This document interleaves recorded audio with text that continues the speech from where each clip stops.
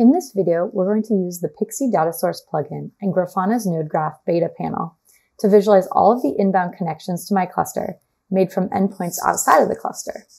So first, what is Pixie? Pixie is an open source observability tool for Kubernetes applications. Pixie uses eBPF to automatically collect a lot of data out of the box, such as infrastructure and network metrics, application profiles, and full body requests.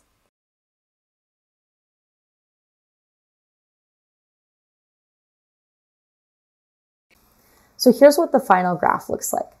Pixie has automatically traced all the connections made from remote endpoints outside the cluster to pods in my cluster.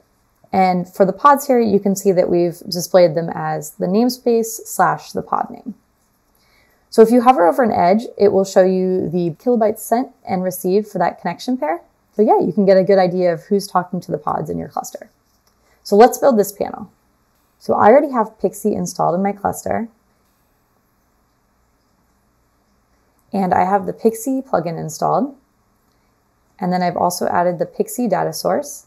And to learn how to configure this, feel free to look at the directions in the description or one of our other Grafana videos. So we're going to go to the dashboard and create a new panel. We'll call this the inbound connections. And this is going to be a node graph panel.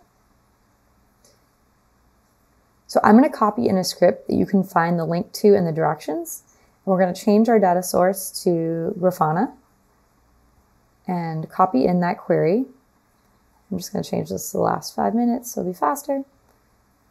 Okay, sometimes you have to press refresh a few times, get this to show up. But here we go now. We've got this node graph here. Unfortunately, you can't drag the nodes around yet, so you have to zoom in and out here to see the full picture. You can use grid view, but that doesn't show any of the connections between them. So if you want to see what this is returning, the node graph panel expects 2 data tables, edges and nodes. Nodes are just all the nodes that are in your graph, and a title for them. We're using the same ID as title here.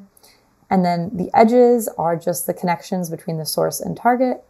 And we're using, again, kilobytes sent and received as our stats to display on the edges. So that's how you can use Pixie to see the inbound connections to your cluster.